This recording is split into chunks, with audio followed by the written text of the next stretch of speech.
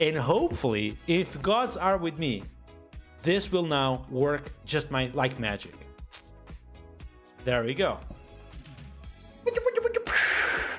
Probably some of you know how to use generic types, but it might be confusing for some of you to know how you actually implement generics in PHP. So if I were to do something like a collection object, obviously the first thing I would do is create this collection file on top. So let's create collection.php. This will be, you know, declare strict types, and then would have probably a namespace, which would be app collection for now. Then this will be a final read-only class collection. This collection would have a constructor, obviously, using property promotion, just like that. The property promotion would have a private array with items, the public function all, which will return back my given array items. I should be able to run PHP index.php, and I can see all of the names. So here I have Redizio, Marco, Vieira, and John. Let's do something like the following. Let's uppercase every single one of them. Type something like for each of those names. Let's echo those names, but let's lowercase those names first. Okay. So cleaning the terminal, running PHP index is indeed working as expected. However, PHP stand should just complain the hell up. So PHP stand is literally complaining about 3 problems at the moment. Okay. The first one is saying that the construct method within my app collection object doesn't have any type of specifier type. So here I'm saying I'm accepting an array, but I'm not specifying which type of array I'm receiving. So let's start simple on this. Let's type something like, the type of array I'm receiving can be, an integer potentially with mixed, and you guys are going to understand what is the problem with mixed real quick. I have 2 problems now. The main one being that the parameter 1 on the index.php line 14 expects a string, but mixed is given. Okay, so PHP stand was not able to infer that this is literally an array of strings. This is not an array of strings, and he's not able to infer that string to lower was even working as expected, because this is literally mixed. He doesn't know how to do or how to deal with that. You know what I mean? So how can we say to the collection class that the given items is a string? So we could obviously hard code this right here.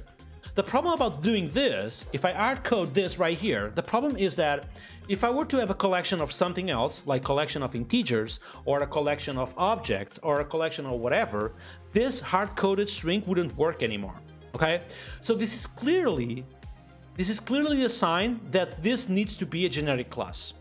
Okay, so to work with generics, what we can do is the following. I'm going to go all the way top, and I'm going to say the following. This class has a generic type. This will be template T item. Okay, typically some people do just T. I typically like to say, okay, this is a type of the item. I like to suffix my generic type by saying what this type is about. What do you guys think personally? Would you use T? Or would you use T item for those of you who have worked already with generics? I typically use T item. And then I would use this generic type right here. Okay? So I'm saying the following. The arrays variable will contain whatever the T item you are providing.